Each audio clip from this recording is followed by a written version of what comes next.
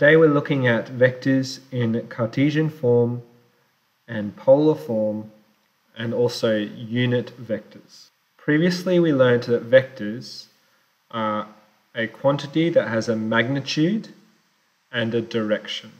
We can express a vector with an arrow,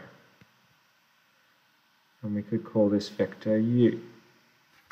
We can put this vector on a Cartesian graph. So it has an x direction amount. So it goes a certain amount in the x direction. Let's call this amount A. It goes a certain amount in the y direction. Let's call this B.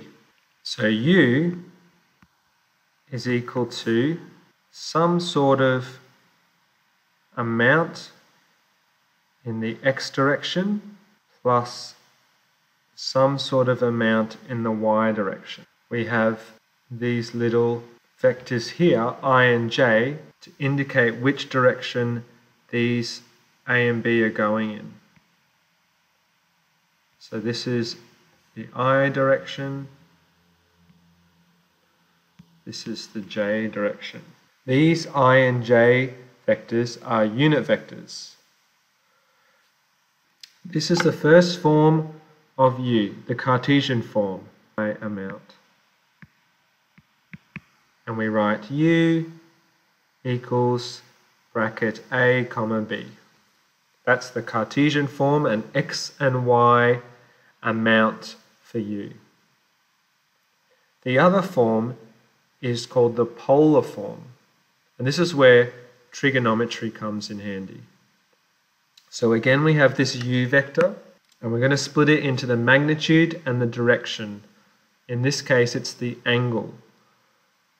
And there's a special word for the direction, it's called the argument. So if we consider the Cartesian plane again,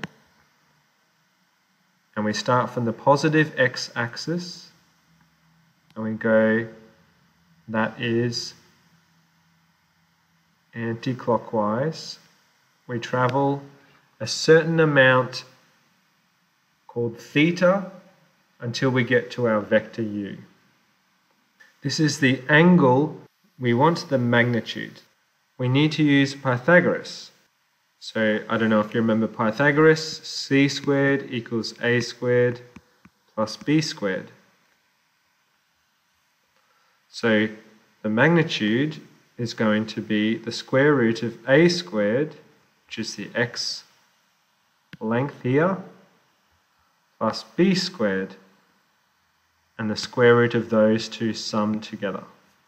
And we get the magnitude, the hypotenuse of that vector. To figure out the angle, we have the adjacent and the opposite, and we want to find the angle for the adjacent and the opposite, A and B, so we can use tan negative 1, B over A, or the y value over the x value to figure out that angle. And that's how we convert from Cartesian to polar. So polar will have the magnitude first, and then the angle or the argument second, like that. I and j are forms of unit vectors. A unit vector has a magnitude of 1. So if we look at the I and j, the I vector is a unit vector going in the x direction, but it has a magnitude of 1. The j vector is a unit vector, and it has a magnitude of 1 as well. The angle for I, for the x-axis, is 0. The angle from the x-axis for j is 90 degrees. I hope this is making sense. Let's do an example. So we've been given a vector. It wants us to determine the magnitude of u. So it shows us where the vector finishes, 3 for the x value, -5 for the y value. It wants the magnitude. So we need to use Pythagoras. We need to do the a squared, which is the x length, plus b squared, which is the y length. For this example, the a squared is 3 squared.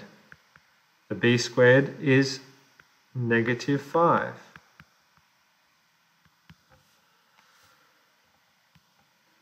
So 9 plus 25, we have a magnitude of 34, square root 34. Alright, the second one, we want a direction of u. So we can use theta equals tan -1 b over a. You can also write it as, instead of b over a, you could write y over x. Either is fine. So we simply sub in the y value, -5, and the x value, 3. If this were an exam, you could use your calculator. If it was tech-free, you would use your special triangles or standard triangles. In the calculator, we get -59.04, which makes sense. It's going in the clockwise direction, which makes it a negative answer.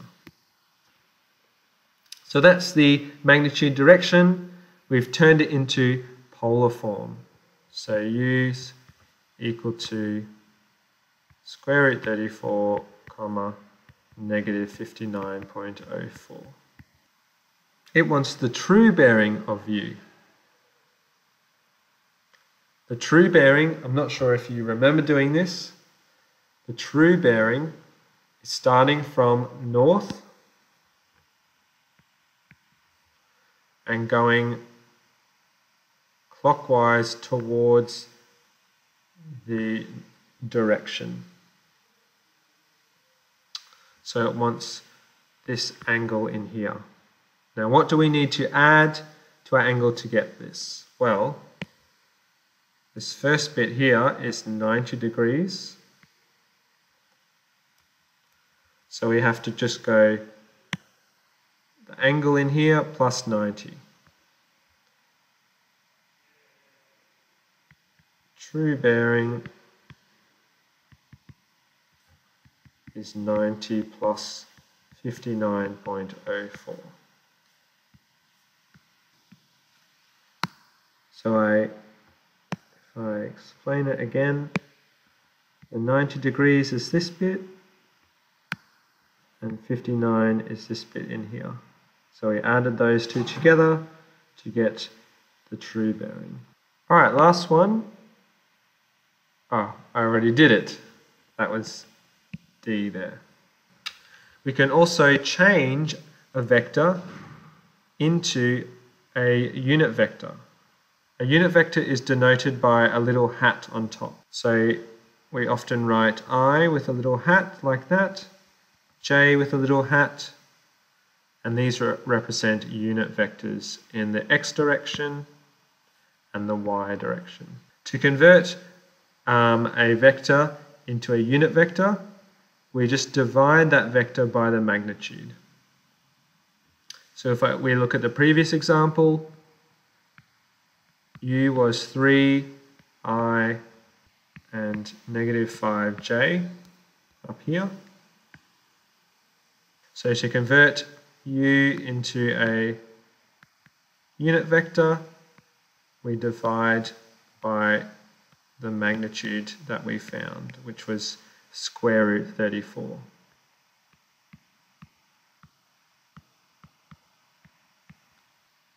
So that is a summary of Cartesian form, polar form, and unit vectors. I hope that was helpful.